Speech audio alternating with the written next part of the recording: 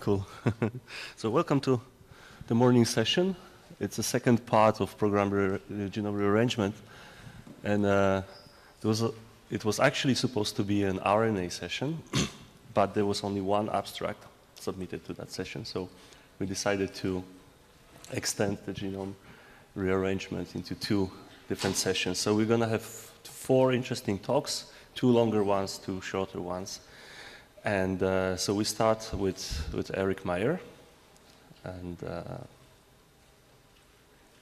looking forward to your talk. Right, good morning, everybody. First, I would like to thank the organizers for inviting me to give this talk. And so it will be about transgenerational epigenetic inheritance of genome rearrangement patterns, as you may imagine. And I want to present results that actually change the way we see the action of scnRNAs. For a very long time, we thought that epigenetic mechanism through which the scnRNAs were mediating this inheritance of rearrangement patterns was exclusively due to maternal scnRNAs. But as I will show, paternal scnRNAs finally turn out to be just as efficient as maternal scnRNAs. I'll try to explain why this question is important and why we got interested in it. I had included a few introduction slides, but the system's been presented a number of times already, so I guess I'll skip most of them. Just show the pictures to remind you. The MAC is the germline. The MAC is the somatic nucleus where genes are expressed. And what happens during, got the pointer, during sexual reproduction is that the mites undergo meiosis and then fertilization, and then from the zygotic nucleus you're going to differentiate 2 new mics and 2 new macs. And during this time, the old mac in Paramecium fragments in about 30 fragments, which will soon disappear after the process is completed. So, as you know, also during MAC development, 2 main types of DNA rearrangements occur. So the first type is fragmentation of MAC chromosomes with the elimination of repeated sequences like mini satellites and transposons that often result in the fragmentation of, oops, what do I do? How do I get back? Okay, sorry.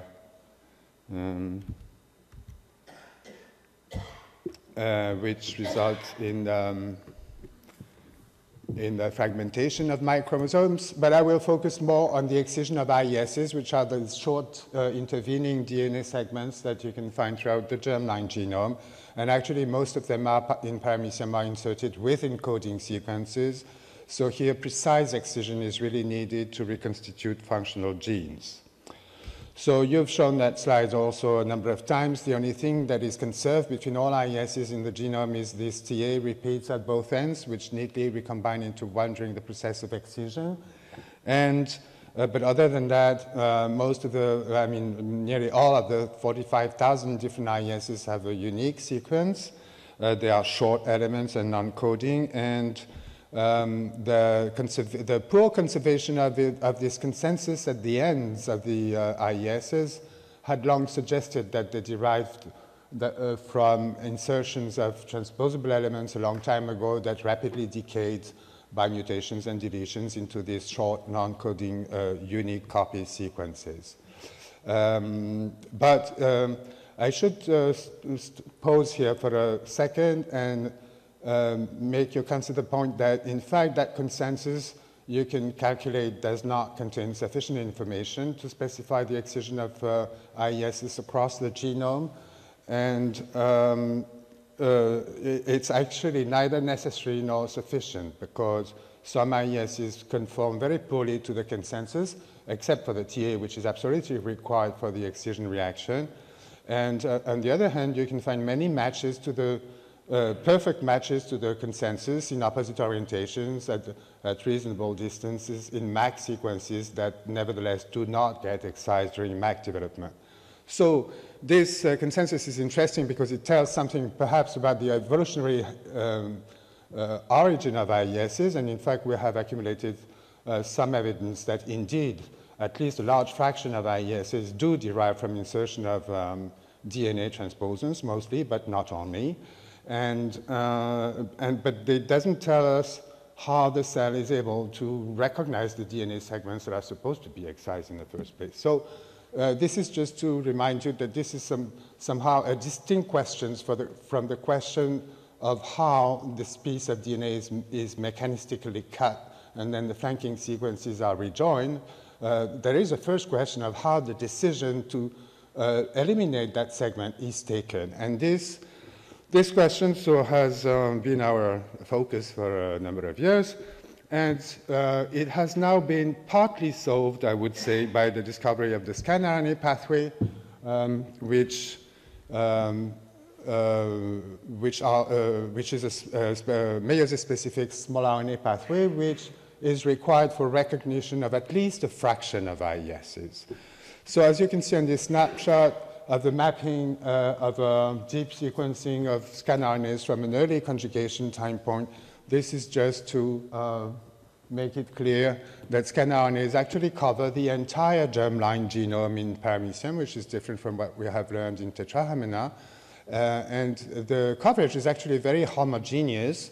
You can find them on both strands of exons, introns, IESs, which are these green boxes here, intergenic regions, transposable elements. Everything is converted into scnRNAs during meiosis. And so you can think of scnRNAs initially produced as an RNA image of the complexity of the germline genome in the form of these 25 nucleotide fragments. Now, if they are produced from the entire germline genome, the question arises, how do they help in the recognition of IESs? And so I'll just briefly show the current model for genome scanning, which is supposed to explain how this is happening. And so it's an old model that most of you already know. It's still the best, I think, we have so far, even though it may not be entirely correct or not very precise in some aspects. So as I said, the scnRNAs are going to, in fact, their name, in fact, derives from the fact that they are supposed to scan the maternal genome that was rearranged in the previous generation, which I'm showing here. So the mic is here, genes are in green. Here's a transposon in orange, an IES here that has to be precisely excised in the MAC, and the transposon will be eliminated and fragment the mic chromosome. And so the scnRNAs actually mediate the comparison of these two genomes prior to development of the new macronucleus, so as to compute what has to be done in the next generation. And they will do so by actually engaging in pairing interactions with non-coding transcripts that are produced from the entire maternal MAC genome, as far as we can tell, on both strands, but at very low levels. So this transcription has nothing to do with the transcription of the messenger RNA. It's very low levels, but nevertheless, you can detect it by strand-specific RT-PCR wherever you test it. And in the mic, then, as I said, only during meiosis, more precisely prophase of meiosis 1, the germline genome is also entirely transcribed on both strands. And then this results in the formation of double-stranded RNA, which is then diced into these 25 nucleotide scnRNA duplexes by the proteins disulike-2 and disulike-3.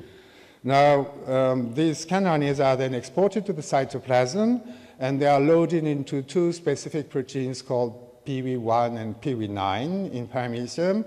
And with the help of other proteins, all of this is imported in the old macronucleus, where they have the capacity to actually scan the previously rearranged genome, and this provides theoretically the information to distinguish those scnRNAs in green that can find a perfect match in the nascent transcripts of the old MAC, here in green, from the ones in orange here that derive from mic-limited sequences and cannot find a match. So the idea is that the mic is undergoing meiosis and fertilization, and then will ultimately give rise to the zygotic mic and the zygotic MAC, which is where you want to reproduce the rearrangement patterns of the old MAC.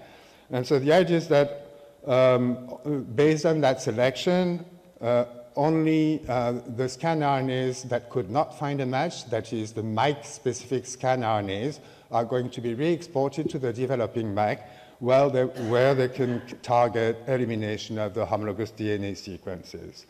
Now, this elimination does not occur directly, of course. Here, again, we think that this goes through pairing interaction with nascent transcripts, which, like in many other eukaryotes, is going to lead to the deposition of epigenetic marks on these sequences. And in a second step, these epigenetic marks will be recognized by the excision complex containing the piggyMAC endonuclease and then cleaved out. So these epigenetic marks so far in Paramecium, we know now, thanks to the work of Sandra Jurko, who showed that EZL1 is actually responsible for histone H3, K9, and K27 methylation, and that's at least in a fraction of IESs, and that this is also absolutely required for rearrangement. It may be that there are other epigenetic marks that we don't know yet, because it's, as it was pointed out, I think, yesterday, it is actually difficult to imagine how nucleosome modifications can regulate the excision of very short sequences. But basically, this model is also not completely certain, I would say, for the moment, because in particular, the fate of the MAC matching scnRNAs remains an open question, I believe. In tetrahymena, it's been shown, or it's been shown, yes, let's say, that scnRNAs are actually degraded upon finding a perfect match in the old MAC. So that's a simple, the simplest mechanism you can imagine. They get degraded, so only the MAC-specific ones are left, and that's how you explain the specificity of rearrangement. Now, in Paramecium, several groups have reported some sort of partial evidence that indeed they might be degraded faster than the MAC-specific scnRNAs, but quantitatively, they don't completely disappear to the end of the time course, and so it's difficult to imagine that this is the basis for the specificity of IES excision. It may be, in fact, that the MAC scnRNAs simply remain sequestered in the old MAC, as shown here, rather than being degraded. It may also be that finally they are somehow licensed as MAC matching rather than MAC specific, but nevertheless go on to the developing MAC just like the MAC specific ones, where they could potentially have the opposite effect of protecting homologous sequences from deletion. And in that case, they would function exactly like the piRNAs that were described in Oxectrica, where, in fact, the piRNAs determine what is kept rather than what is deleted. So I want you to bear in mind that it's fully possible that both sides of the mechanism exist in Paramecium. Now, at least the value of this model is that it explains what we have been calling maternal control of IES excision. And I'm still showing that very old slide because, in fact, this is an observation that was made well before the discovery of the scnRNA pathway, and which actually inspired the whole model.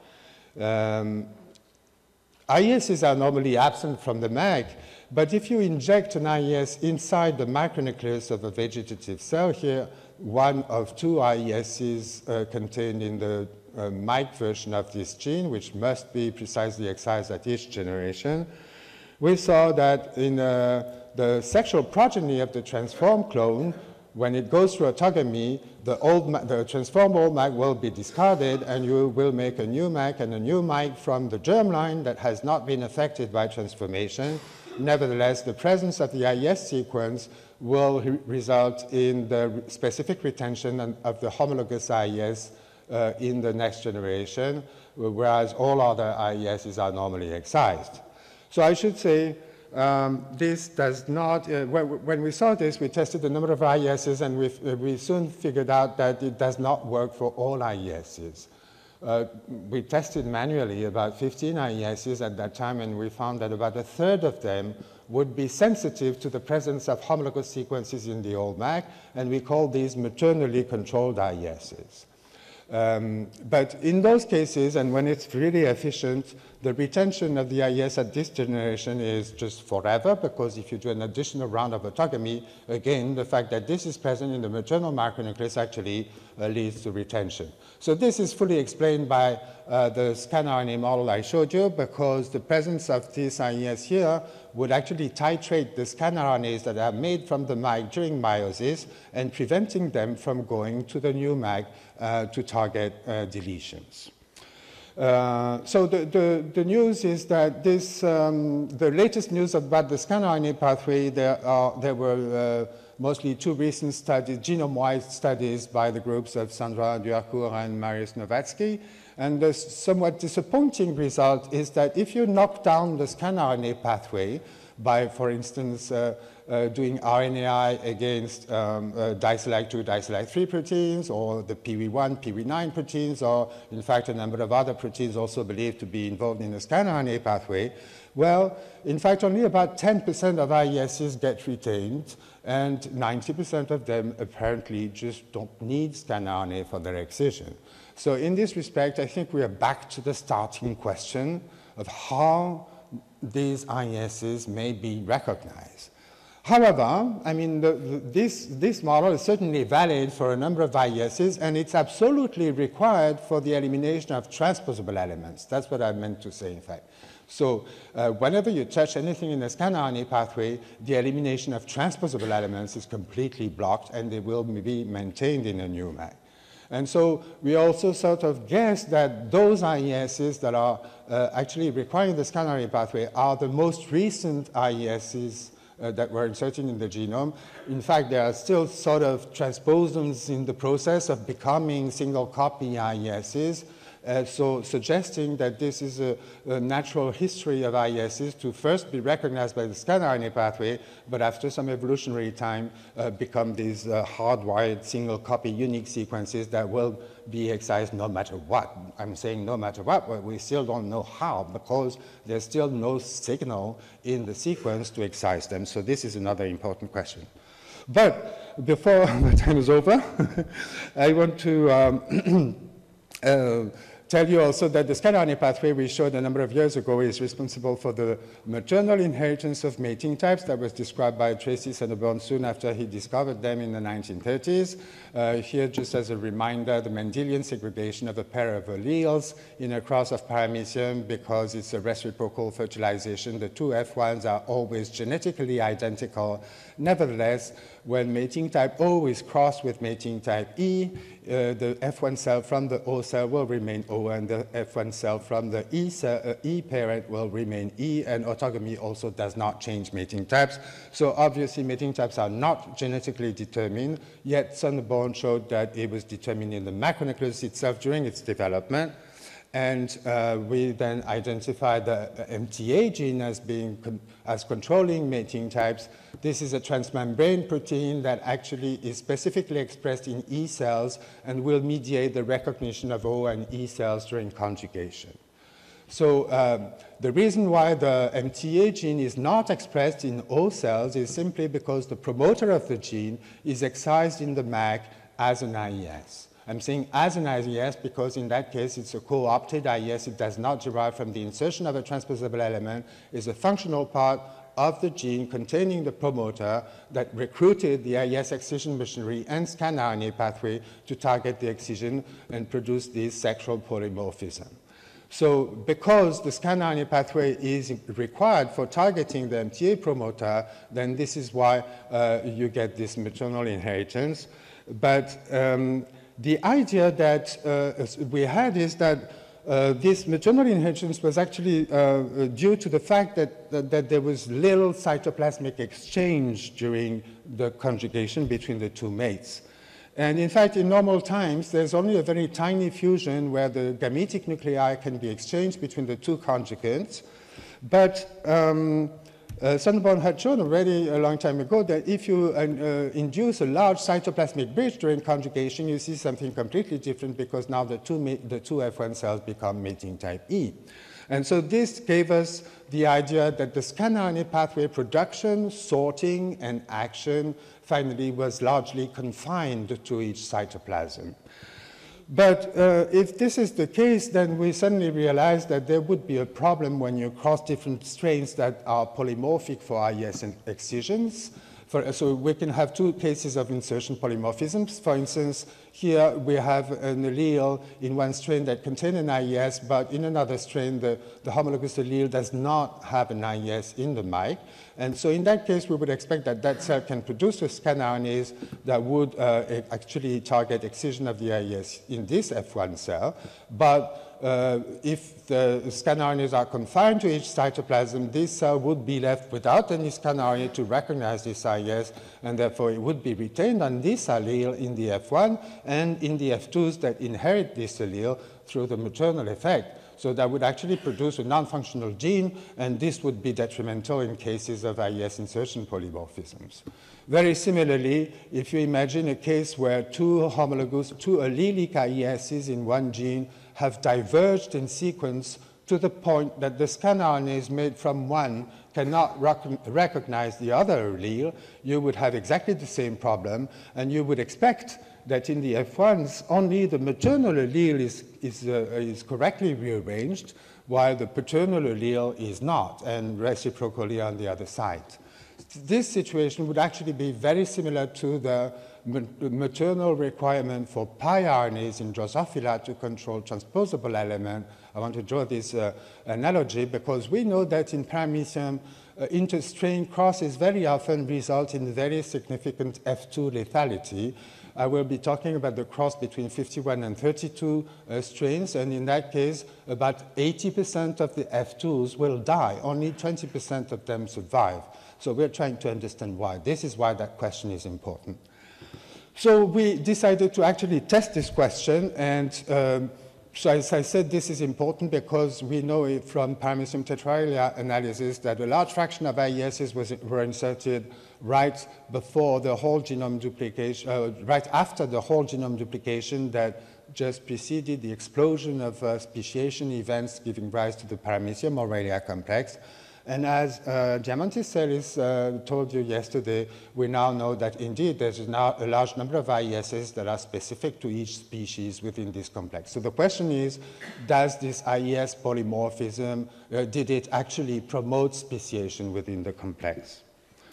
And so we first tested that case where, such a case where the two allelic IESs where an IES is present in each of the alleles, but they have divergent sequence to the point where they don't align anymore at all. This is an IES in the G surface antigen gene, which is called G4404. So what my PhD student Guillaume Perrin did was actually quantify this in a number of pairs where he isolated the F1s, grew them, and did this PCR in a allele-specific manner because the genes are sufficiently divergent that you can test IES excision on each allele separately. And of course, IES excision is a quantitative thing that sometimes you see some excision and some retention. And so what he did is just sort of statistics on a wild-type cross, and that's what he saw. So in fact, as you can see, this is not what we expected. We don't see any specific, very significant retention of the paternal IES in cross. We do see occasional clones that have high levels of retention, and this may be significant when compared to the control homozygous cross, 51 by 51, where excision is almost nearly perfect, so it might be significant, but nevertheless, these cases do not specifically arise on the paternal allele, so apparently they're not due to the lack of maternal scnRNAs. So let's put this question on the side, I'll come back to it later, and let's say just that globally IESs are rather well excised. So we know that these two IESs are dependent scnRNAs, so we actually we're left with the hypothesis that, for instance, the excision of this allele here, the 32 allele on the 51 side should be due to scnRNAs that are initially produced in the 32 parent. And to test this, so I want to show the second experiment first, is that Guillaume actually knocked out the PW1 and PW9 proteins in the 51 parent just prior to the cross. So these are the proteins that mediate scnRNA action. And as you can see, the result is that, as expected, the 51 allele is not rearranged in the F1 giraffe for the 51 parent, but similarly, it's also not rearranged on the 51 allele in the F1 deriving from the 32 parent. Conversely, if you knock out PV1 and PV9 in the 32 parent, now you see exactly the opposite, that the 32 allele is not correctly rearranged, but this time in both F1s as well. And if you knock out these two genes in the two parents, as expected, you get a retention everywhere. So I would say this normally is lethal, but silencing of PV1 and PV9 is not always 100%, and this was tested on surviving clones in this experiment. So now I have to, something else you did is using as a 51 parent the IES plus cell line that maintains the IES in the old MAC. And in that case also, you would expect the scnRNAs produced by the 51 cell to be titrated by the old MAC. And the question is, what happens on the other side? The answer is indeed, in that case, the 51 allele is also not correctly rearranged on the other side. So definitely it's quite clear that paternal scnRNAs can act to target excision of the paternal allele in the other cell, right? And so I've shown that already. But there's a second case of polymorphism that is, the case where you have an IES in one allele but not in the other. And in that particular case, what we saw is, in fact, there is also a significant effect of excision in a number of chromes, but this does not differ between the two sides. Here he's only measuring the retention of IES in the 51 allele because there's just one IES and the other allele does not have any. Similarly, if you use an IES plus parent for the 51 strain, then again you don't get this, you can block this excision very efficiently in both F1s. And also, if you silence PV1 and PV9 in the 51 parent prior to the cross, then you are blocking the excision. This is also, of course, an IES that is scnRNA dependent. So, what did I do? Was I shut off? Okay, sorry. So as a conclusion, I think these data actually show that paternal scnRNAs can very efficiently program excision of scnRNA-dependent IESs. But they may actually think about how this happens. They may do it in two different ways. It may be that the very little amount of cytoplasm that is nevertheless exchanged between conjugates contains sufficient amount of PE proteins loaded with scnRNAs to actually mediate their action in the other X conjugate. Indeed, when we look at a GFP-tagged PE protein transformed into one of the parents, you can very clearly see after conjugation some GFP signal in the other X conjugate. But that, as you can notice as well, is much lower, and the question is, would we have enough quantitatively scnRNAs in the other partner to actually mediate excision of all ISs? So another possibility is that, in fact, the results of the genomic subtraction of scnRNAs is imprinted directly in the gametic nuclei before cross-fertilization and maintained as a form of imprint throughout development until the time when these have to be rearranged.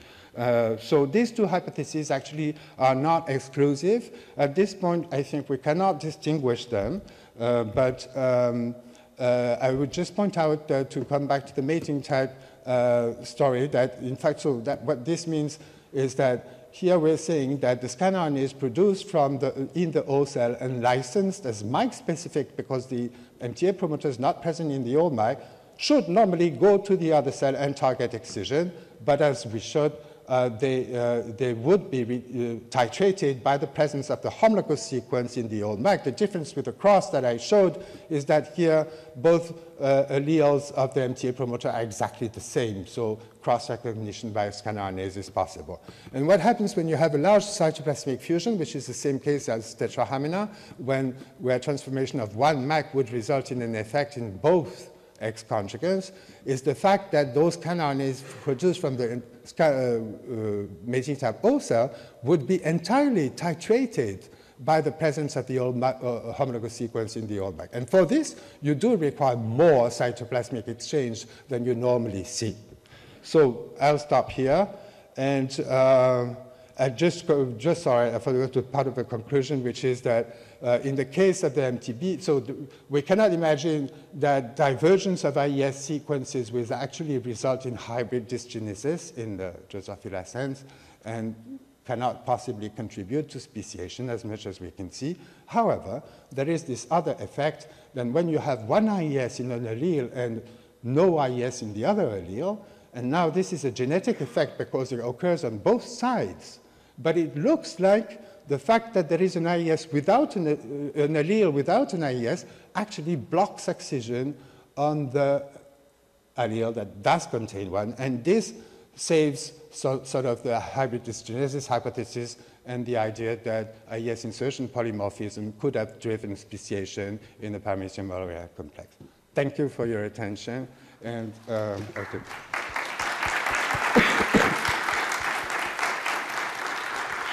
All right, we actually ran out of time for questions, but maybe one short or two short questions.